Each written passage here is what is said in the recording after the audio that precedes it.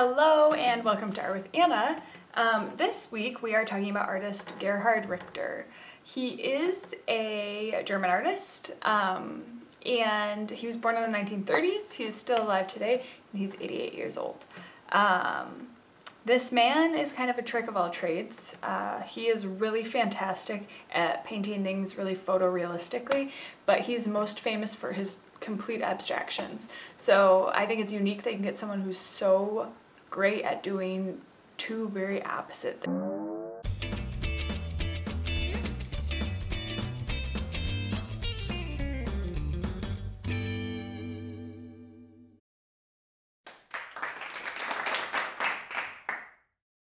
things. He also did some photography. He's done some glass sculptural installations, so he really has explored art in kind of all the fields that there are. But we're going to focus just really on a combination of really two art pieces, and we're going to kind of make them into one. But first let's talk about what we'll need, and then we'll get more into our artist. First we'll need a white piece of cardstock, 4 or 5 colors of paint of your choice, paintbrush, and something to use as a scraper. I am using just a piece of cardboard. Alright, so the two paintings that we're going to focus on today, the first one's called Vermelag Grau, which I'm probably pronouncing wrong because it's in German.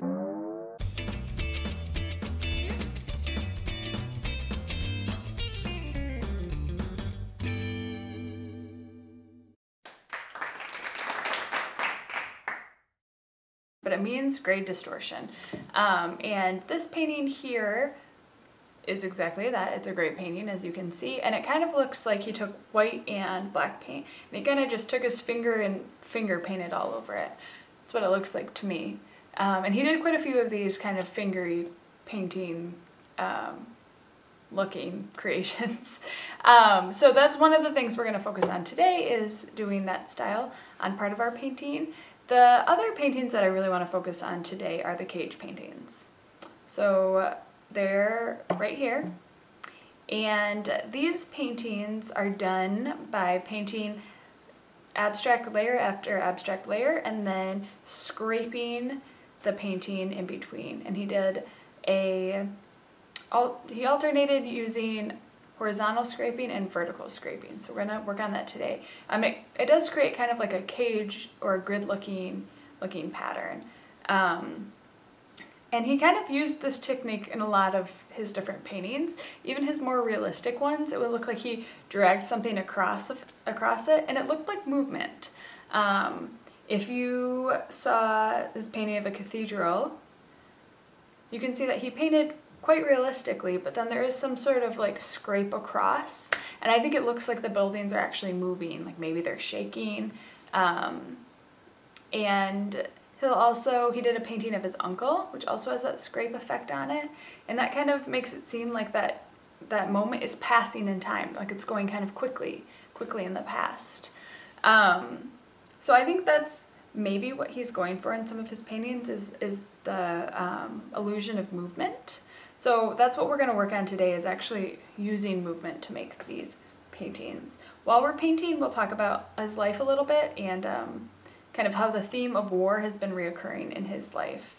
But first, let's get started. Okay, so we are going to finally start making our art project today. The first thing we're going to do is take our white sheet of cardstock and we're going to lay it down.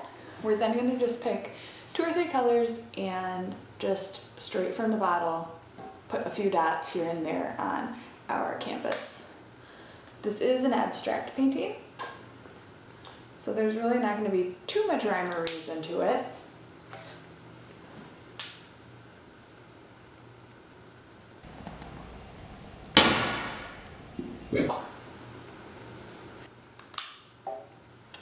Alright, so once we have some color on our paper, we're just going to move it around in any direction. We want to cover most of our sheet of paper right now. It's abstract, so you can make whatever shapes you want. Again, just really working on covering our paper mostly.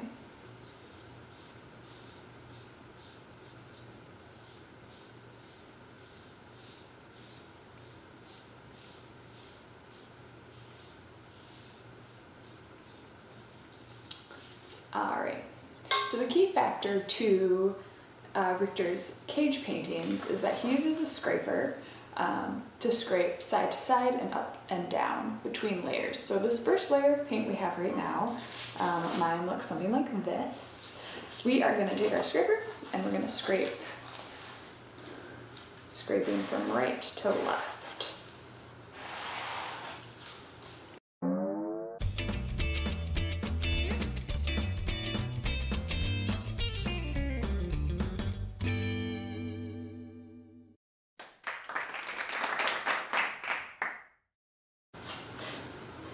And it leaves us with some horizontal lines just like that. So our next step is to put, with different colors, some more just dots on our page. We don't want to cover everything that we've just done, so I'll put just some colors in some spots. But we'll still want to cover a decent amount of our paper.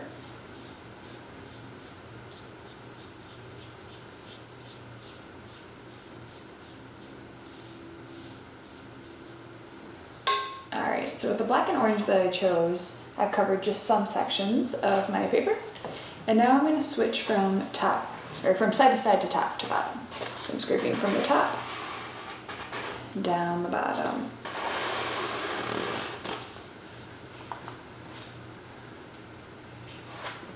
So now we've got some vertical lines. So it's starting to look more like the cage paintings, right? They have a lot of layers of lines going different directions. We're going to do the same thing and go from side to side again, and then one more layer, and then go from top to bottom again. Alright, so Richter was born in Germany in the 30s, early 30s, so he did live through Nazi Germany, and his dad and his uncle, who passed away in war, both served in World War II.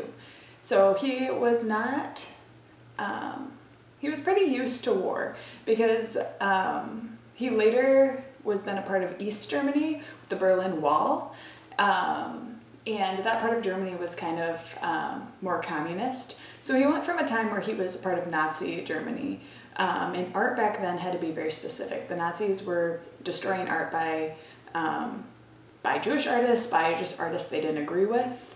So art had to be very specific then, it was very limited. That was the same when in East Germany. When it was more communist, really they were saying the art that you make needs to be political, and it needs to be kind of promoting this communist agenda. When he came to the United States, he was expecting a lot more freedom in art, but what he found was actually a lot of art was based off advertisements. That's a lot of the art he saw that was being made. And even we think of Andy Warhol, his was also about that, Roy Lichtenstein. A lot of the pop art was going on when he came to the US, and it was a lot based on capitalism. So he did see a lot of themes of government throughout his life, and I think that's reflected in his art.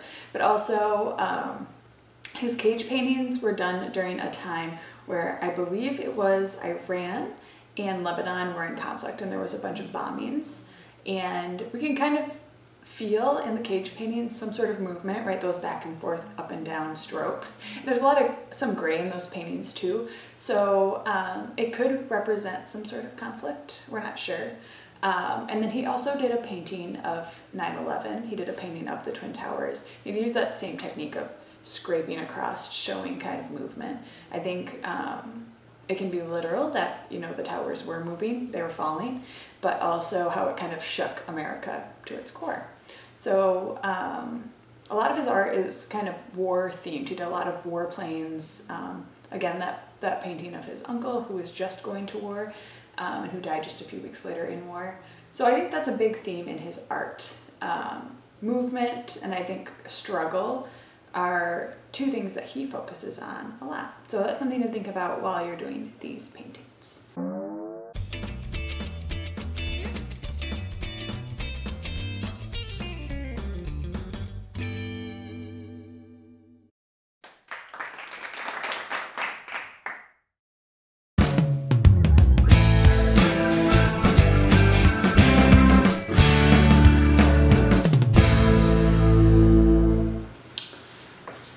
So now we have our version of the cage paintings. We have this abstract painting with lines that go up and across that was done by scraping. So the next point that we want to do, or the next part we want to do, is take just half of our painting, and we're going to make half of it more like his gray painting, his gray distortion painting. I think that's what it was called. So we are going to take just a few colors. I'm going to try to get a little more of this pink and kind of put blobs of that around the half of my painting that I'm choosing. So this was the painting that looks kind of like finger painting, sort of.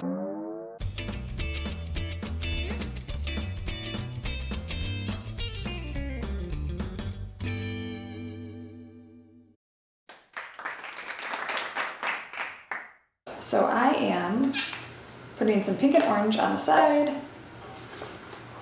I'll show you like that. And I'm going to take just the edge of my paintbrush and really move it around in swirls. Just like if I was using my finger to move it around. You can use your finger if you want to. I don't want to get that dirty, so I'm not going to. All right, so it should look a lot like this. You're just swirling it around. Again, no real rhyme or reason, but we want to keep kind of the individual swirls able to be seen because we really want that definition so that it looks like finger painting.